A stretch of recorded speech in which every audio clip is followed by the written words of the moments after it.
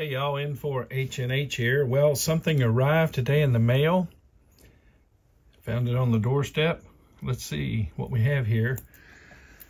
It's from New Hampshire. And by the way, pretty heavy box.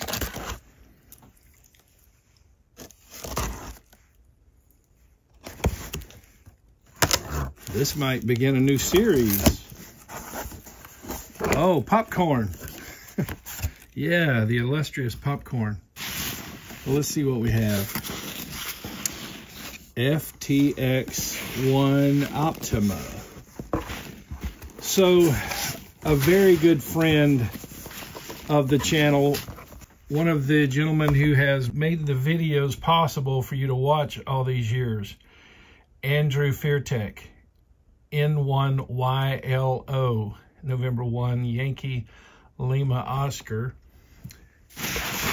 gifted this to me so that I could provide unbiased videos. You know me, I like to show the good, the bad, and the ugly, and I can't do that if I have a manufacturer or a retailer providing the rig, and well, I've had a bad experience with that. So because of the Patreon program and people like Andrew who donate to that each month, and do what I call they're what I call long haulers. They support the channel on a long-term basis. Otherwise, I wouldn't be able to continue the content. Because of them, I'm able to do the reviews without any bias. No, I don't work for Yaesu. I'm currently shooting a Kenwood series right now about the TS890S. It's a tutorial series that's available for S9 VIP members of my Patreon support team. So there we go. Just to give you a look there. So it's the FTX-1 Optima. I'll get this unboxed and set up, and then we'll do a little initial on-air listening with it, maybe, you know, just power it up and start the process of putting it through its paces.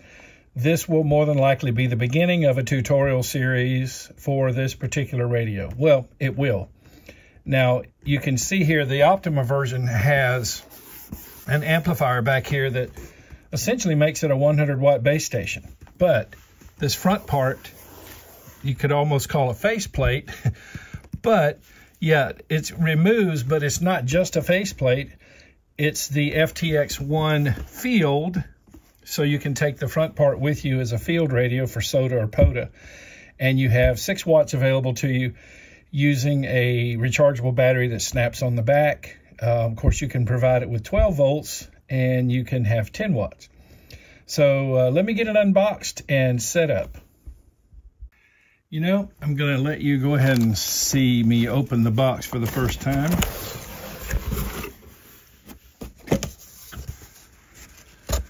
Here we go. Trusty Yaesu operating manual and the Yaesu map that we've all become familiar with. Got one hanging on the wall over here. I'll show you. There it is. That dates back to 1991 when I bought my first Yaesu base station. So we've got the power cable, the battery. That's the battery I was referring to that can snap to the back of the radio when you go portable. And looks like we have this is a power cable. This one here, okay, let me explain. This power cable is for connecting the amplifier, the Optima part, okay, the SPA1 to a 12-volt source. 13.8 technically here, and looks like it's the same connector that Yaesu traditionally uses, so I'll just be able to plug in using the cable that I power the FTDX10 with. This is a cable if you want to use something like a Bio-Inno battery out portable. This would then give it the ability to produce 10 watts. Let's see, what else do we have in here? Some rubber feet, a mic clip, And well, if you look here in the box, mic. So there's where the hand mic is. And then, oh, some spare fuses. Those are always handy. Yeah, while I'm on the subject of fuses, let me mention something to you. Here's a freebie for this video. All right, these are the fuse holders that hold these blade fuses. And something you should know, I get this question a lot. So I'm going to put it in this video. Sometimes people say, hey, my radio was transmitting fine, and all of a sudden it starts cutting out. When I transmit and talk, it'll stop. It'll just power down. It'll shut off. Open these fuse holders, take the fuses out. Look for little black soot-looking stuff on the fuse blade. Take a pencil eraser to that, and then put the fuse back in. And in fact, what I like to do is put the fuse back in the other way, opposite of the way it came out, just you know, to seat it differently. We call it reseating. Yes, that can happen here. There's always a little bit of arcing going through the contacts of a fuse, and that builds up that soot-looking stuff, carbon, which is, well, what a resistor is made out of, some of them. So it acts like it's a resistance, and what happens is as you pull the extra current during transmit, it causes enough of a voltage drop that the radio is starved for power. So this is something to always be aware of, these fuse holders. If you ever have an issue where the radio seems to be turning off by itself, usually during transmit, check your fuses. Just like I say, pull them out, check for soot, erase it with a pencil eraser.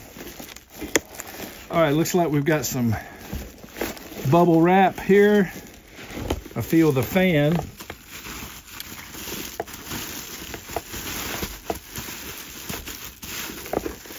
Okay, there's the back of the SPA1. That's the amplifier.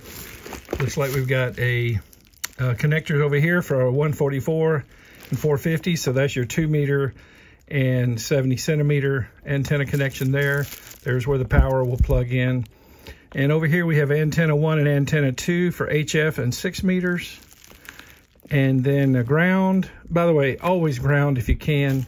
You know, when you run this as a base station, you want to have this run to a good ground rod.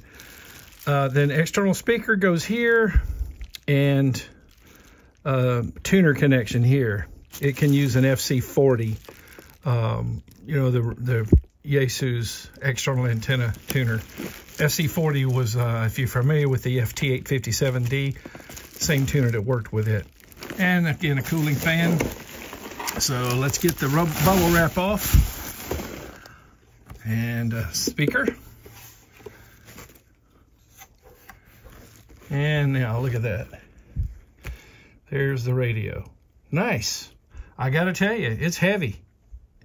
It's heavy. The amplifier part is what's heavy. Now remember, this part comes off, and you can take it portable using that portable battery. I'll be doing the initial operation with it plugged in as a base station. So, you know, just know that everything I do on the front can be done portable. You will just have 6 watts of output power, or 10 if you use something like a Bioenno 12-volt battery, and 6 watts if you use this battery that snaps onto the back. Okay, so stand by a moment. I'll get this thing powered up, and we'll see it wake up. Okay, the FTX-1 Optima is sitting atop the Kenwood TS890S. You guys who follow my channel regularly know that I have been shooting a tutorial series about the TS890S for the S9 VIP level Patreon team members.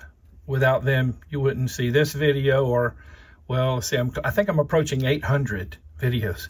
So they wouldn't exist without not only the S9 VIPs and the S7 executives, but especially those who I call long haulers who have supported the channel for multiple years. The S9 VIPs who have supported the channel for multiple years. They provide about 98% of the funding that helps me bring you these videos, and, you know, helps me be able to bring you these videos with no bias. I don't have a horse in the race, okay? I just tell you the best for the money. If it happens to be Yaesu, fine. If it happens to be Kenwood, fine. If it happens to be ICOM, fine, whatever.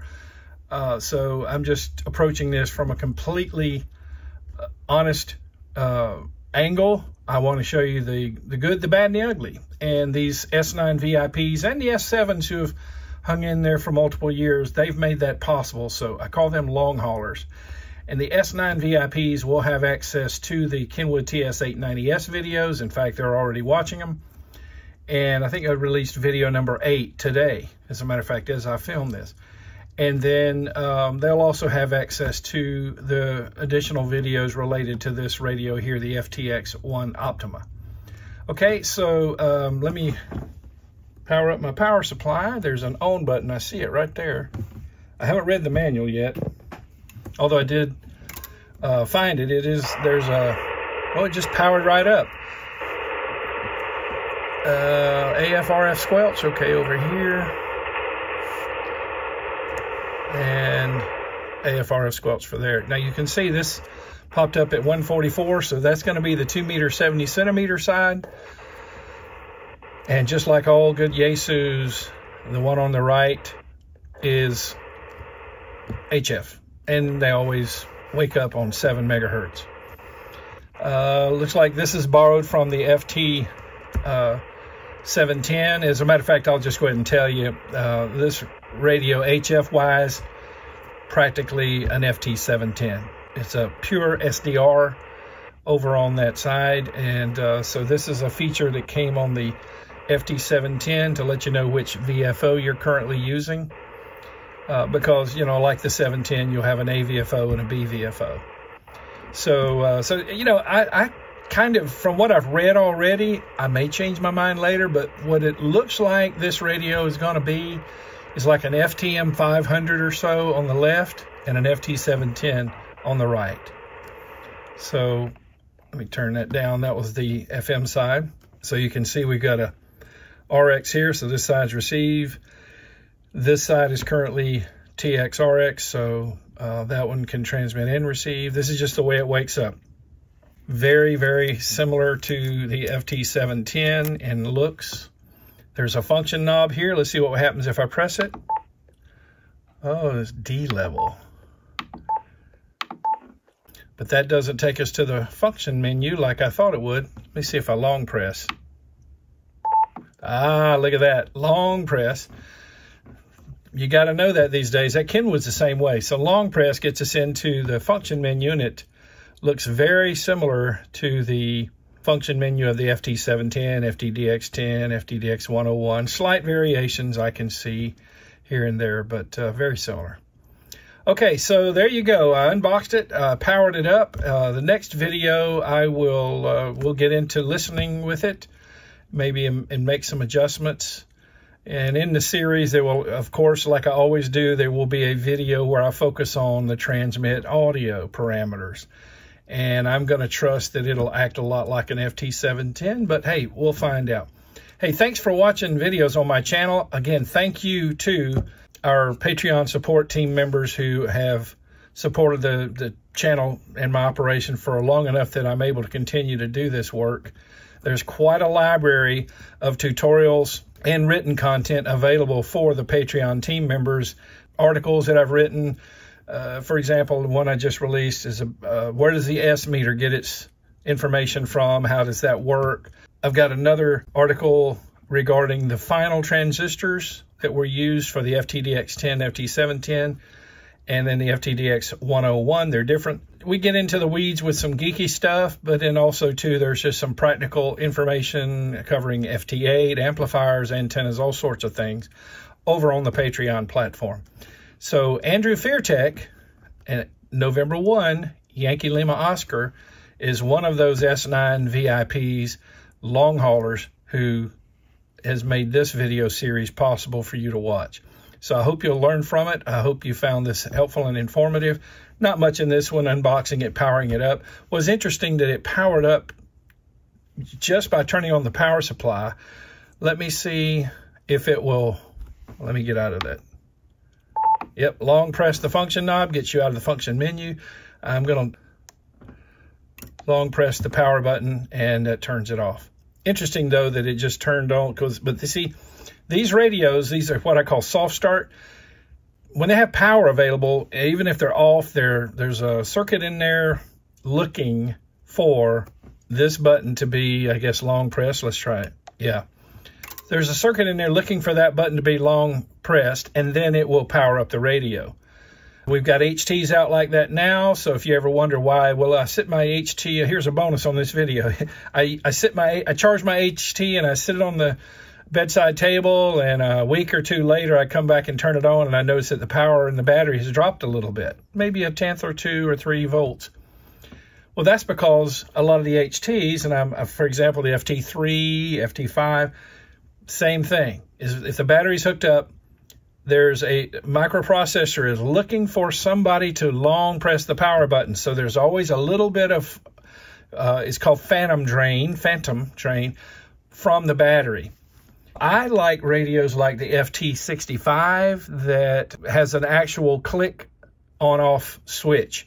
So when it's off, it's really off. The FT270, which is my favorite HT I carry on soda outings, same thing. Click, it's off. This is a soft start. You long press. If you tap it, it's lock or unlock. Okay, so careful there. It'll lock your VFO. But obviously, long press turns it on, long press turns it off. Okay, again, hey, thanks for watching the videos. And if you'd like to become a Patreon team member so you can watch the rest of this series, go to patreon.com/N4HNH. If you hang around for another 42 seconds, I'm going to acknowledge 5 of the Patreon team long haulers, and you will also see the address of how to join as a part of this ending. All right, 73 from N4HNH.